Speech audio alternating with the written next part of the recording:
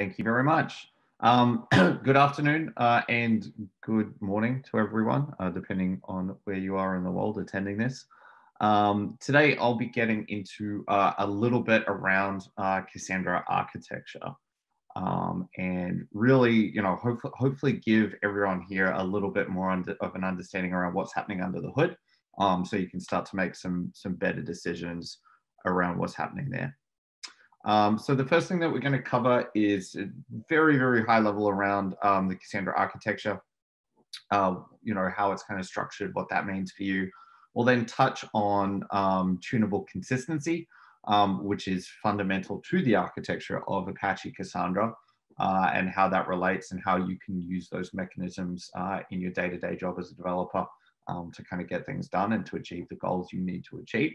And then we'll also touch on a little bit of how Cassandra works under the hood when it comes to the read and write path, right? So what's actually happening mechanically under the hood, so you can get an understanding of how that might impact performance and how that might impact the way you go and build things. But first, of course, a little bit around who Instaclustr is and who I am. So I am the CTO and co-founder of Instaclustr. We've been around coming up almost 8 years now, doing lots and lots of cool, fun stuff, not only with Cassandra, but also with Kafka and Spark and Elasticsearch and, all those really fun, highly available, highly scalable data infrastructure projects that you're probably familiar with. And we just love to run those on behalf of you, right? So that's what we do. We do manage services and databases as services around these, and we're also more than happy to support you in an on-premise environment. Again, I'll try and get into the meat of the content, but here's just a very, very dense, information-dense slide around what we do. It is being recorded, so if you want to learn more, please pause and have a read or go to our website. So first of all, why would you look into Cassandra, right? So it tends to be, first and foremost, very low latency, database. We're talking about single-digit millisecond latency, so great for high throughput data ingestion. And you can nowadays also get some pretty solid read performance out of the back of it, right? Now, low latency is obviously a relative term. For example, if you're doing high frequency trading or things that need nanoseconds, you might want to look somewhere else. But for a modern day web app or microservices architecture, Cassandra is an awesome choice when it comes to the latency side of things. It's incredibly scalable, and we'll get into how that kind of works a little bit in the architecture side of things.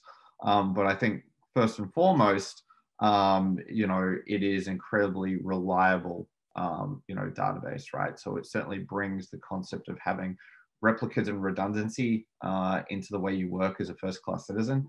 And when you're building and structuring your queries, you're going to have to make some choices around that, right? But because you have to think about it up front, it makes for a much more stable and a much more reliable experience when you're running this in production.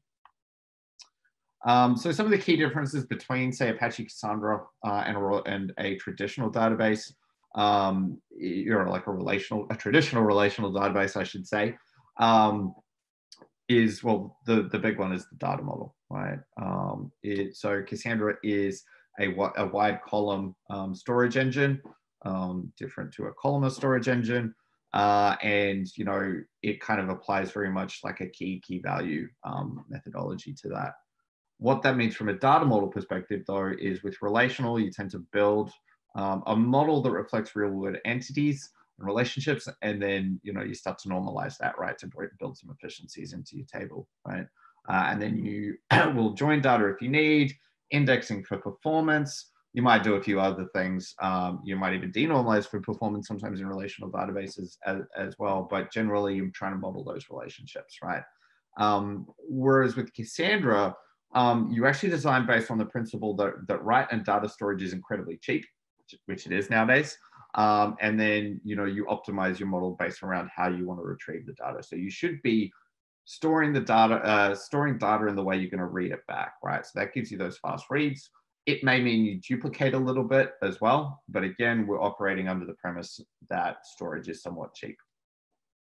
Cassandra doesn't have much query capability in the terms of joins, right? So again, by doing away with joins, we get the benefit of being able to be incredibly scalable, right? And it allows and simplifies a number of things when it comes to, you know, having relationship consistency, because we don't need to worry about it. And, you know, you will see a few other restrictions around that. It does get a little bit interesting because the query language that Cassandra has is very, very similar to SQL, right? In fact, deliberately so to make it easier for people to adopt Cassandra. But it also, on the flip side, can be a little bit challenging because you may be used to doing things with SQL that won't work with Cassandra. And so, you know, to cover what I just said previously, we've kind of got a little bit of like, here's what you could call the pros and the cons, right, of choosing this database. And every database will have it, right? So Cassandra on the pro side, you know, it is highly available. It is, you know, masterless, and it does bring that linear scalability, right? But on the flip side, you do have a reduction in the flexibility when it comes to things like joins, right? And so when it comes to the way that you think about Apache Cassandra, we'll just very quickly touch on a core concept that's kind of needed to think about the way that Cassandra works. And that is the CAP theorem, right? I won't go into it too much. I'm sure most people who have looked at distributed databases are kind of at least loosely familiar with this theory. But what it is that on any distributed system, it will generally exhibit three properties, right? Sorry, it will be able to exhibit one or two of these, I guess, attributes, right? Some databases will actually exhibit 0, which is interesting. But the first one is consistency, which is every client has the same view of the data. Every read receives the most recent write or an error, right? Availability, every read or write request receives a response in a reasonable amount of time.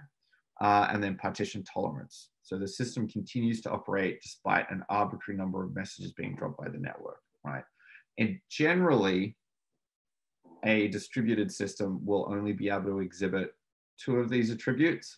You know, Cassandra gives you a few options around how you play within this particular space.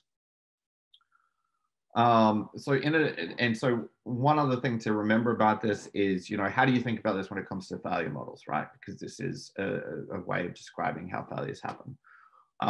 So in a distributed system, network failures, we tend to assume they always occur. So one would argue that you need to be partition tolerant, right?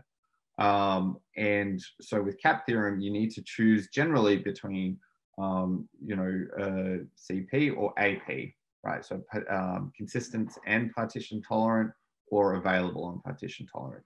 It's really hard to have all of it, right? Or impossible, right? With Cassandra, you can have the balance. You can balance the level of consistency and the level of availability, right? So that's what we call tunable consistency. So on a per query basis, we can actually change the constraints of the query to favor either, you know, a consistent partition tolerant database or a highly available and partition tolerant database. But the way that you'll see most Cassandra deployments is that it favors AP. And here's another example of the way this works with Cassandra. We'll get into what some of these terms mean in a second. But on a per query basis, you're able to choose, for example, how many replicas respond to a given query, and you can do that on a per query basis. And so you can either ask for all of the replicas to respond, excuse me, excuse me. You know, if you choose all of the replicas, that will be a highly consistent query. However, if only one of those replicas is down, you then lose the availability. On the other side of it, you can then ask for, hey, just give me one answer of the given replica. And you know, that means you can sustain multiple replicas being down. However, you know, the response might not be consistent with the most recent write, There are two consistency levers that you can kind of play with here, right? One is the replication factor. So that is the number of copies of a row that Cassandra will store on a number of different replicas. And this is determined at schema definition, right? And then you've got the consistency level. So that's on a per query basis, the number of replicas that must respond or answer a query whenever you issue it, right? And so again, because you can change and play with that, that's where you have that tunable consistency. So this is what a Cassandra database generally looks like from a high-level architectural perspective, right? You have this concept of a node. A node is a single server or a single instance, or if it's single, JVM, right? So it's a single logical instance of Cassandra running. Cassandra has a masterless architecture, right? So that means every single node is equal and is capable of serving any given request, right? However, each node will only own a portion of the data, and we'll kind of show you how that works in a little bit. And then on top of that, Cassandra has some really, really great awareness of the topology in which it's being deployed into, right? So you can tell Cassandra like what rack in a data center it's been placed in, what data center it's been placed in. On the cloud side of things, you can say what availability zone it's been placed in, what region it's been placed in. And then Cassandra will actually place replicas in a manner where, each replica is in a different value domain, right? So it'll, within a single data center, if you ask for a replication factor of say 3, it'll go and make sure that it's placing each one of those replicas in a different rack. So if that entire rack goes down, right? So let's say you have, a top of switch failure, or, a networking cable to that rack goes, then you're going to have your replicas in those other racks, right? It won't be placing all those replicas in 3 servers within that single rack, right? So some great flexibility when it comes to, how you structure your availability. And this is just a really, really nice example of that, right? And so see here down the bottom, we've got data center 1. Our replication factor there is 3, right? So if we look at our table across here, we've got, that first row with the name of Alice. Well, the record for that is going to be placed along 3 different nodes within that particular data center. And then we've got a replication factor of 1 in the other data center. And, so we're only placing 1 replica there, right? And so the number of replicas that must, as I mentioned before, we've got the consistency level, right? So that will tell us how many of these different nodes back on the previous page that I showed you will actually respond to a request, right? And again, always remember consistency level can be configured on a per request basis. And the consistency level is a client or application property, right? So that's something you specify on the query, and it's on a per query basis. There are a number of different consistency levels that you can choose from when you go to build your query. And again, this is purely based on the requirements that you have for, how available or how consistent you need your application to be, right? So at the top, the most consistent, we've got all, and then all the way down the bottom is any, which is just, hey, any replica can respond to this, right? What we tend to see is that most people choose quorum, and quorum is kind of a shorthand for saying, I need a majority of replicas. What is the smallest majority of replicas that will respond to my particular query, right? So what that means is that with quorum, we can potentially start to construct some ideas or a theory around how do we build strong consistency, but potentially still have 1 or 2 nodes go down, right? And so Cassandra brings in this concept of what's called strong consistency. And that's where the consistency level or the of the read that you do, plus the consistency level of the write that you do. And what I mean when I say plus, we're talking about the number of replicas that must respond. So, you know, for the reads, if we say we've got a replication factor of 3, but on the read side, we say, hey, we need at least 2 to respond. Plus, on the write side, we say we need another 2 to at least respond. As long as that is greater than the replication factor, we will actually guarantee that we always get, we always query a node that has the most up-to-date previous write, right? So that ticks that box for consistency, right? Going back to the CAP theorem, we got CP as a property that we might want to get because we want a consistent view of the data in our database. But again, because we're kind of relying on this overlap, right? What we can do is we can also then get a little bit of that high availability and sustain any particular outages that we might have, right?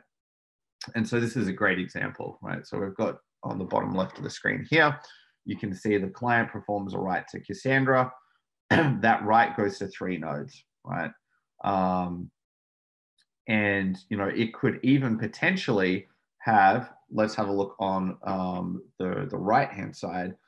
If that write only succeeds on 2 out of those 3 nodes, even though we're telling Cassandra to distribute to at least 3 nodes, but something goes wrong, and then we issue a read, then you can see how, because we've got that overlap, right, you know, we're going to have a strongly consistent answer because we're including at least one of those nodes that has that particular write.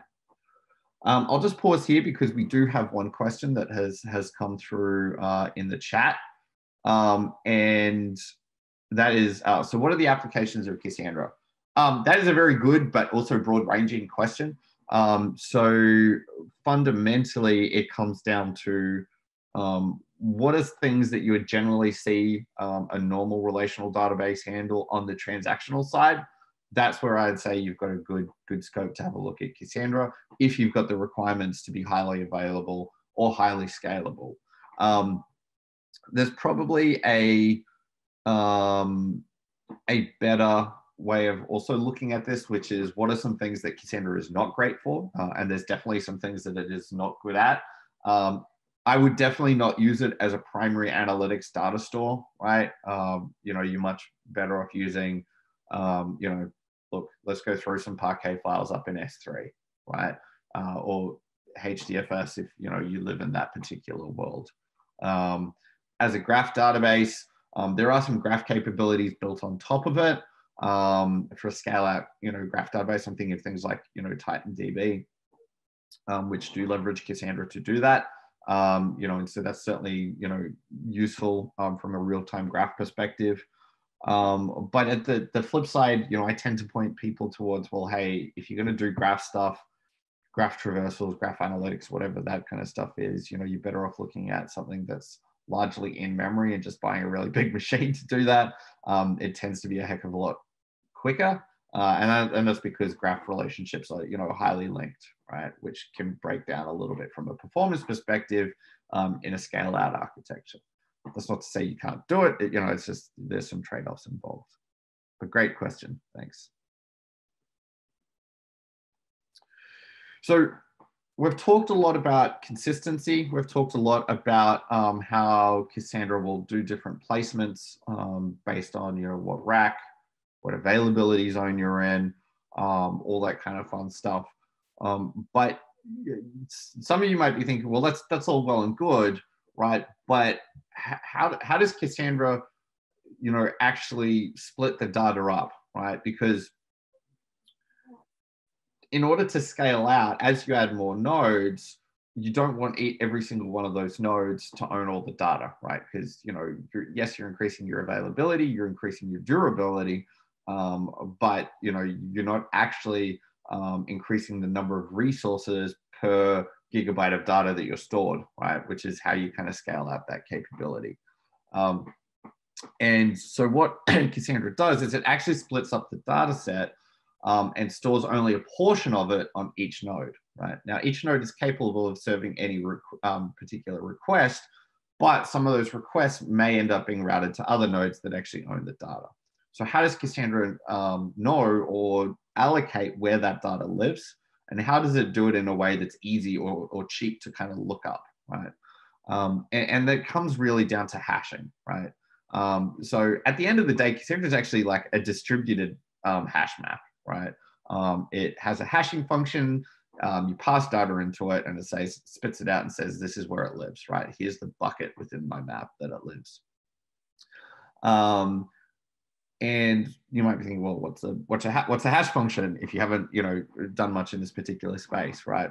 So it's a mathematical function that can be used to map data of any arbitrary size to fixed size values, right? And there are a number of other properties that a lot of people find very useful around hashing, either from a security perspective, a randomness perspective, a distribution perspective, a speed perspective. I won't get into that, but the thing you need to know for today is that a hash function, you pass in any blob of data, it does some maths on it, and then it spits out a fixed size value. And in the case, Cassandra uses the murmur3 hash, which tends to guarantee that the distribution will be somewhat random, right? So if I take a big, large blob, let's say, it's 1 megabyte long, and I hash that with murmur3, it'll spit out one number. If I just change a single bit, it will spit out a wildly different number as well, right? So we can get some great distribution around there, and that's how we evenly distribute data around Cassandra. And so within that, let's have a little bit of a look around an example. And one thing I will say as well, so with the hashing function, each Cassandra node will actually own a proportion of what we call the hash's address space, right? So if we have a hash function, it's a consistent hash, it takes a value, and it spits out a number between 1 and 9, right? What we can do is we can actually say, well, we know that the entire address space of this hash function, there's only 9 numbers, right? So let's actually allocate those and say, okay, the first node in our Cassandra cluster, right, that's going to own between 1 and 3, right? So any value that hashes to that, that'll end up living on node 1, right? Node 2, anything between 4 and 6, that lives on node 2, right? Same with 7 to 9, lives on node 3. Let's apply our consistent hash function, right? So we hash the value Alice, that row ends up living on node 3. Wonderful, right? We end up doing a consistent hash of Bob, that ends up living on node 1, right? The great thing about this particular scheme is that the client, the driver, the client application can actually hash a query before it sends it to Cassandra. And as long as it knows the mapping of which nodes own which particular addresses or tokens within the address space, it knows that it knows that it can send a query to a particular node, and that node will have the data, and it doesn't have to do any lookups. It doesn't have to ask all the nodes within the cluster, hey, who's got this data? So it makes it for a really, really efficient scheme. And this consistent hashing approach is also where Cassandra gets its ability to scale up in a linear fashion, right? And this is probably one of the most powerful things about this concept of consistent hashing and the address space, right? Is what we can do is we can actually take our 3-node cluster, right? And if we decide to add another 6 nodes to it, right? What we can do is we divide up that hash space, right? So again, whereas node 1 used to own 1, 2, and 3, it now has node 1 just only owns 1, and it gave up ownership of its range to node 2, node 3, right? These additional nodes that we added in there. What that means is if you've equally sized all your servers, is you've now got more resources applied to a smaller proportion of that hash space, right? So you've got more resources serving a smaller proportion of your data set, right? And that's how you get linear scalability. So how does hashing and replication factor interact, right? So, you know, I've talked a lot about, well, hey, this one node now owns, right, this particular row. What happens, or how does that work with a replication factor of 3, right? We know how to hash a value. We know how to figure out which node it should live on, but what happens when it's like, well, hey, we need 3 copies of this, right? What Cassandra does is it works out the consistent hash on it, and then it just looks at, well, hey, what's the next node that owns the next logical token along, and what we're going to do is we're actually going to put the replica for that data on that node, right? So all it needs to do is go clockwise around the ring, and it fills up each next node until it's satisfied the replication factor. And this works for a replication factor of 3. It works for a replication factor of 5, whatever that might be. It just goes clockwise around the ring. And because we know who owns what hash space or what token space, we then also know where to look up any given particular replica or owner of a given piece of data, right? I'll pause here for a second. We kind of covered some very heavy concepts, and I'll answer a few questions, right? So we've had someone ask, what is the relationship between Apache Hadoop, HBase, Hive, and Cassandra? So this one's pretty easy to, sorry, I'm just figuring out how to actually use Zoom and answer questions. So yeah, the relationship between Hadoop, HBase, Hive, and Cassandra. There's actually no relationship between them other than what I would say is they are big data technologies and they all live under the Apache Foundation. HBase and Hive are very much components of the Hadoop ecosystem. Hive is probably the most similar to Cassandra.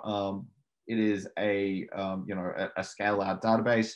However, it does focus on being consistent and partition tolerant. It is not incredibly highly available. There are some things you can do to help out with that. It also largely runs on top of HDFS as well. Now, that is me going off knowledge about Apache Hive from 2 or 3 years ago. So if anyone knows far more about it and that has since changed, I deeply apologize. And then Hadoop, it's essentially it's a MapReduce framework, right? So it's about crunching a lot of data across a lot of nodes. Whereas again, Cassandra is more focused on the transactional data storage layer. Someone has just asked, does Cassandra work on Windows? Kinda. So it does. So I believe from Cassandra 2.1 or 2.2, there has been first class support for Windows. However, I believe with the new upcoming release of Cassandra 4.0, Windows support is likely to be deprecated. I think just within the community, we haven't seen a ton of support or interest or large production users running it on Windows. It certainly does work, but there's a few kind of gnarly bits around keeping it compatible. But I think most importantly is so WSL, Windows System for Linux, the Linux compatibility layer. We've seen a lot of developers actually use Cassandra with that, with some great success. WSL1 was a little bit gnarly when it came to the performance side of it. It wasn't particularly high performance on the IO side. I believe WSL2 is a lot better at that. But yeah, no, Cassandra is very much, it lives and breathes in the Linux space, but you can get it working on Windows. All right, we'll do just 2 more questions and then I'll get back into it. So here's one. So since the data is just distributed by hashing, would it be a bad use case to use Cassandra for a data set that is ordered? It seems like there would be a lot of network traffic in that scenario, since you would be hitting a lot of different nodes, which you could be avoided using a different technology. That is a really, really good question, right? So so Cassandra actually supports the concept of pluggable hashing mechanisms, right? And I believe, I think it got deprecated or unsupported, but there is actually a consistent order hashing mechanism that you can apply to Apache Cassandra, right? So you can guarantee that your table will actually be in order or stored in order around the ring. There are a lot of downsides with doing that, with most use cases that actually we ended up seeing Cassandra get deployed for.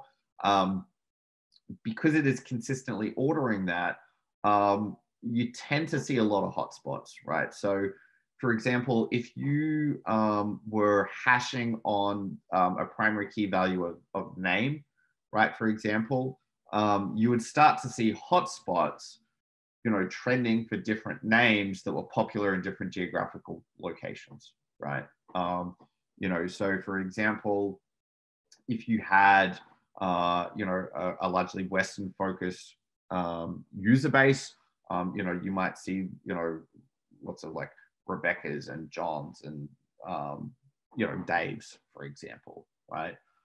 In other locations, you might see lots of like Muhammad's, for example. And so what that means is because of that consistent ordering, it makes it really good to kind of scan the entire table around the ring, makes it very easy. But there would be one or two nodes that just had way too much data compared to the other ones, right? So that certainly made it challenging. And then to page through an entire table, if it's ordered randomly, you definitely, you can do it efficiently, like it'll only hit each particular record once. But yes, the problem then is it's out of order. The other thing as well is if you're doing lots of those full table scans, the way that you query, because it's request response, it's like, hey, give me this one thing. Hey, give me this one thing. And, you can do some optimizations and you can say, hey, give me all all the rows within this token space. That makes it a little bit more efficient. But Cassandra is not really designed, to be, kind of that full query, that full analytics capability where you're scanning the entire table, right? So there's a lot of inefficiencies on the read side. We'll get into that in a sec about why that's not a particularly good idea. So a long answer. The short version of that is, if you needed an ordered data set, like the entire table was ordered, not just components within that, and you needed to query the entire table often, I probably wouldn't look at Cassandra for that. And then the last question I'll answer, there are more coming in, but we'll kind of deal with those a little bit later, is Cassandra demands a schema, I guess. Can it fit variable schemas in the same table?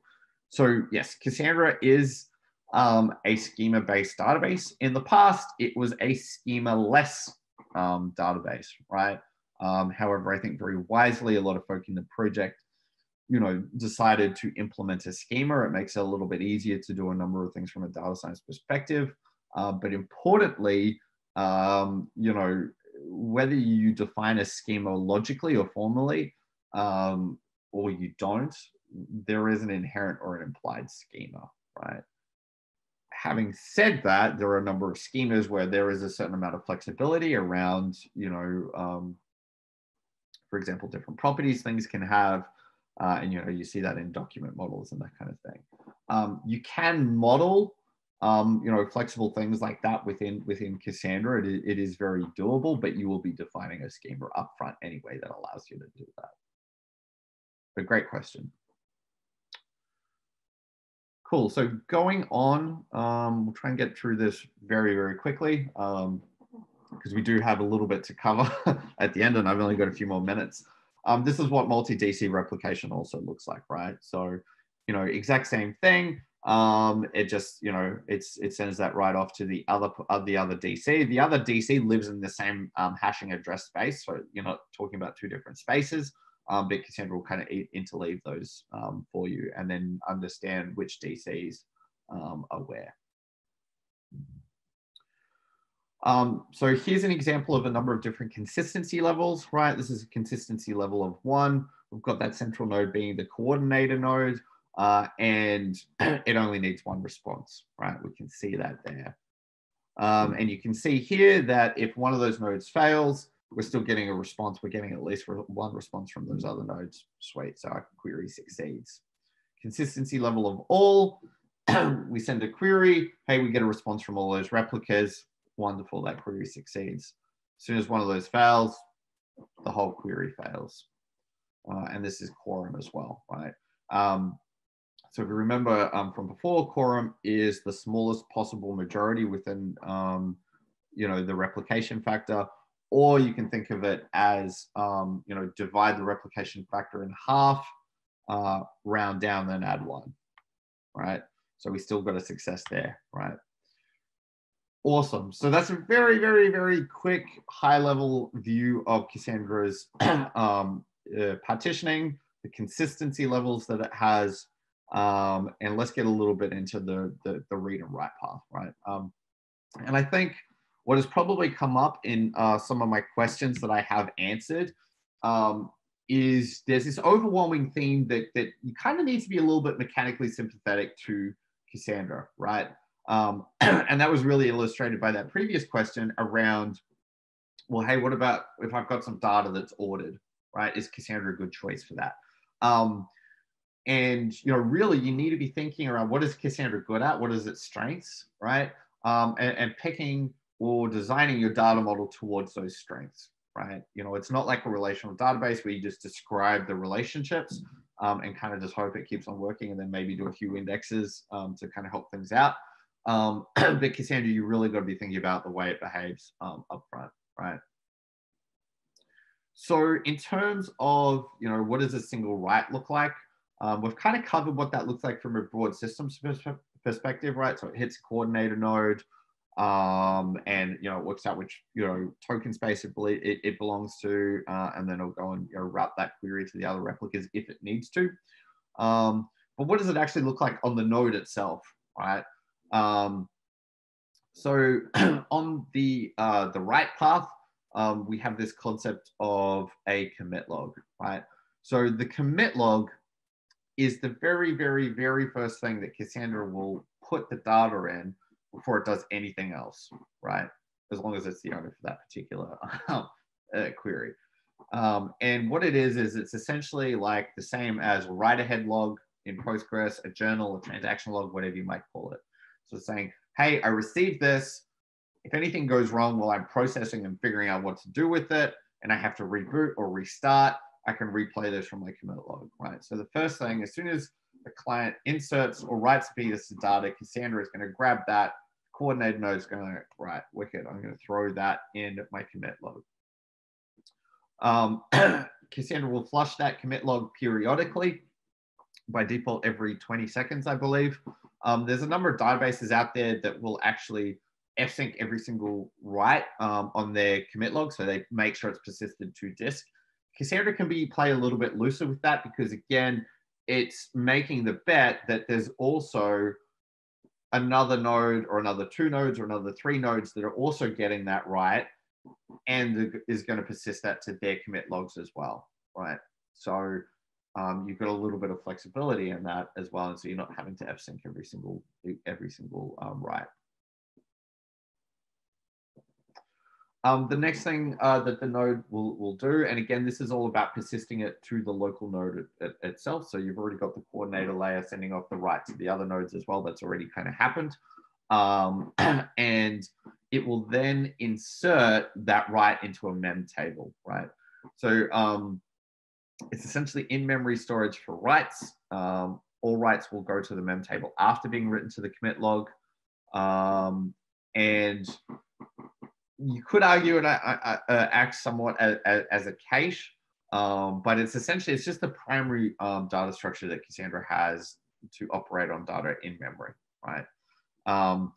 What will happen then is it will only be able to keep a certain number of those mem tables in memory, right? Because memory is more expensive than disk. And what will happen is once it reaches a pre-configured threshold, it'll flush, or it'll take that mem table and write it to disk, right? And that mem table, when it's written to disk, it's called an SS table. It's the exact same data structure. It's just the SS table is the kind of preserved or stored in-memory representation on disk. SS, I believe that stands for sorted string table. And there's a number of other mechanisms as well that Cassandra has, both in memory and on disk, and they're largely there to try and reduce, the total time it takes to serve a particular query, right? Sorry for interrupting, but we have 5 minutes left. Wonderful, thank you very much. I'll jump through this super duper quickly as well.